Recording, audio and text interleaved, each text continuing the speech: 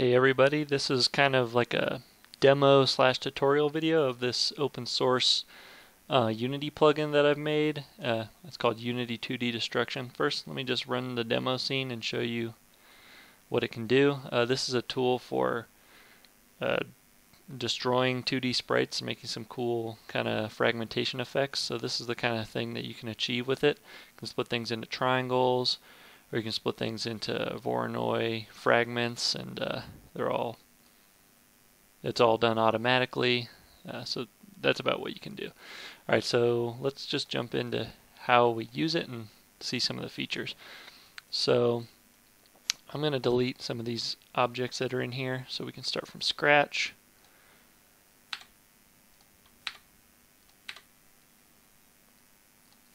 So all we have in here is the ground and some UI. So first, what you want to do is drag in a sprite. It only supports Unity sprites right now, so if you're using something like 2D Toolkit or something, at least for now you're out of luck. You got to use a Unity sprite.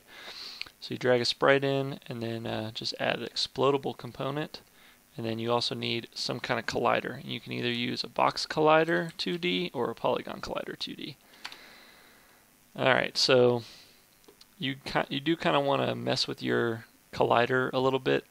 I find that when you just drag it in like that and it does it automatically, it generates a lot of extra unnecessary verts in this collider mesh, and the fragmentation process uses these points, so you don't want a bunch of extra points. So we just go through and delete. Alright, that looks pretty good. Alright, so you got your explodable component, you got your polygon collider 2D. So now let's look at the explodable script here. First, shatter type. You can change between triangle and Voronoi. Triangle looks like this. Just breaks it into triangles. And then Voronoi looks like this. Usually you're going to want to use this to get more interesting shapes.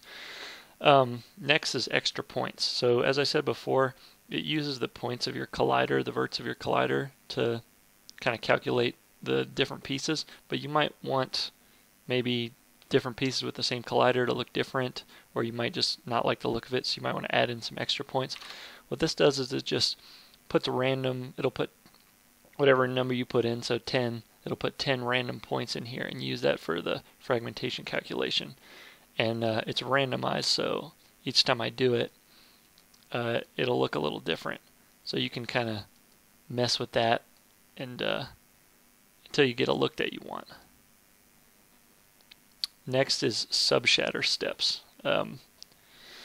You may or may not actually want to use this. It's kind of another way to get more fragments than you would normally.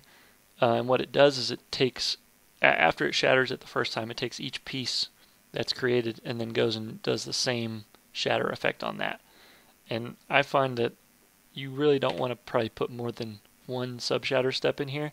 So this is what it looks like normally. This is what it looks like with a subshatter step.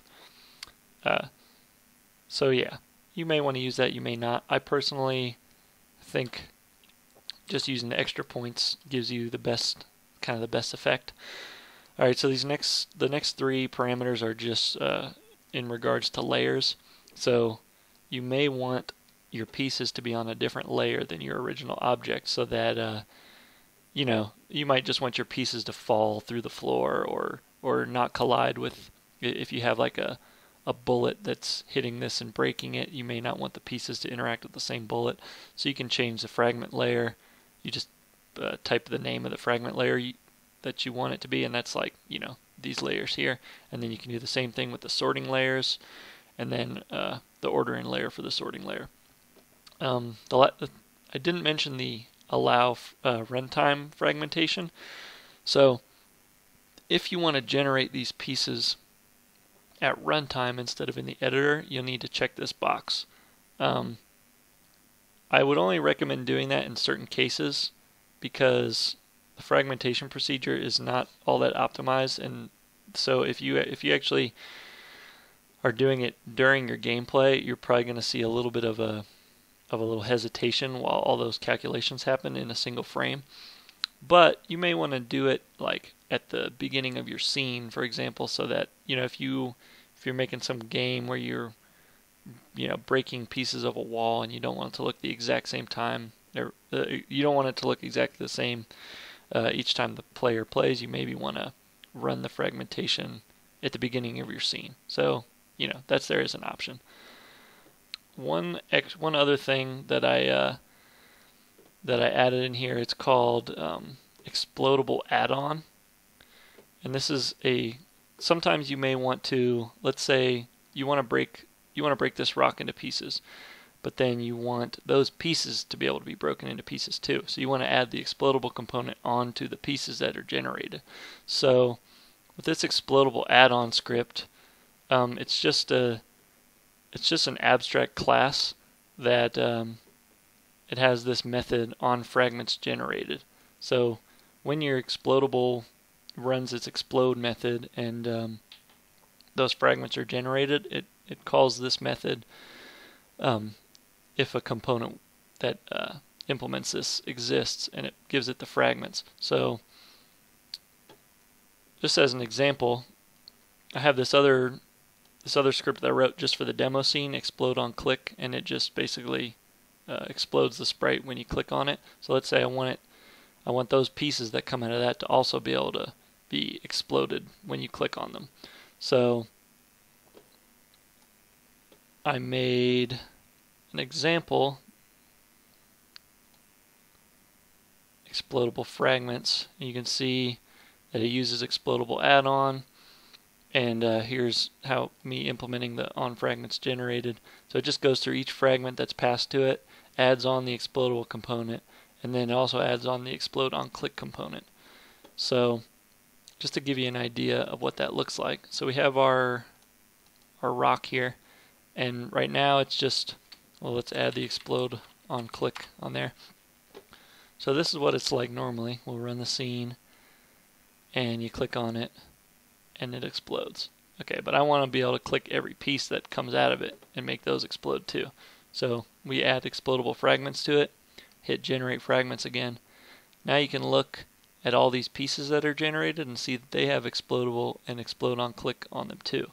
And see they already have all their pieces generated as well. So now when we run the scene and we blow it up, and then we can blow up all these pieces too. Right, so obviously the one thing I didn't mention is how you actually explode them at runtime. You can see an example of this in the explode on click class that I showed you.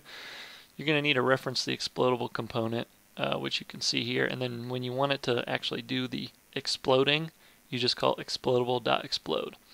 And if you've generated your fragments in the editor, it'll just kind of basically destroy the original object and unparent all the fragments. Now if you've checked allow runtime fragmentation and you haven't generated those fragments in the editor, then it'll do the same thing, but first it'll run through that fragmentation routine and generate the fragments before destroying the original object and unparenting all the fragments. Yeah, so that's pretty much all there is to it. I hope that someone finds this useful, and I had fun making it, and I think it's pretty cool. So let me know if you think it's cool too.